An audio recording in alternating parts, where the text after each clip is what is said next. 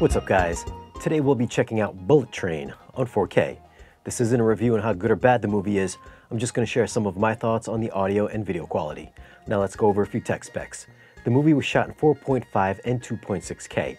It's got a 4K DI, it's rated R, runtime is 127 minutes, and the aspect ratio is 239:1.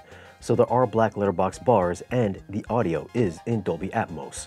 Now when I saw this at the theater, I didn't think that the Atmos was all that great, so I was hoping that maybe once it came out on disc or on digital, it'd be a lot better.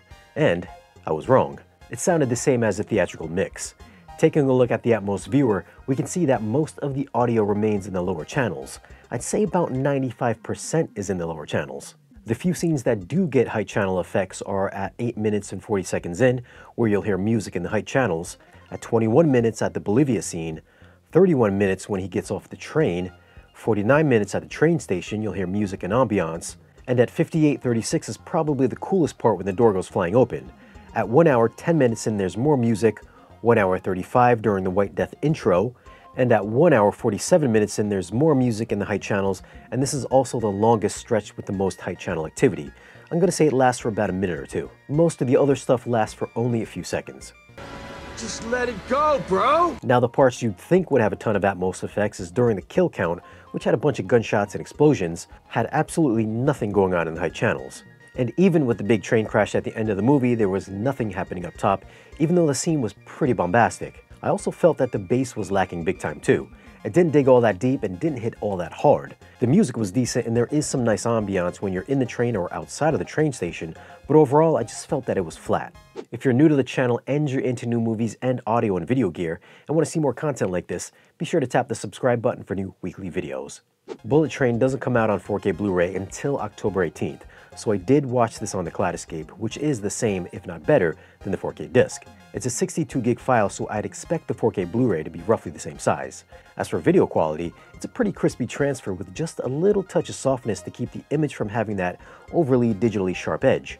Although some of the close-up shots are super detailed. Now there's this close-up shot of Brad Pitt's face where you can count all his wrinkles and facial hair, but you can also see where it looks as if they digitally wiped away the bags under his eyes, which looks like a digital smudge. But everything else, from costumes to digital effects, are sharp and super clean. The most eye-catching aspect of the movie is the HDR. This has got an Aquaman-esque color palette with a lot of bright, vivid neon colors. Although the picture brightness isn't quite as bright as Aquaman, but man, those colors have a ton of pop. The specular highlights are just as bright and impressive, and the black levels add a ton of contrast to the image that gives the movie enhanced depth and dimension. So for video quality, I'm gonna have to go with the 9.6. It's a crispy transfer that's super detailed, and the HDR will definitely impress you if you need something to show off your display. For audio, I'm gonna go with a 7. I thought the bass was weak and the lack of overhead activity was a huge letdown for a movie that had some intense action scenes. The dialogue, on the other hand, was always easy to hear, so that's a positive. So if you do need a movie with great visuals, I'm sure Bullet Train will definitely do the job. Now what are your thoughts on Bullet Train on 4K? Have you seen it and what'd you think of the transfer? Leave a comment down below and let me know. Now if you do want to grab this movie, I'll leave some links for it down below in the video's description.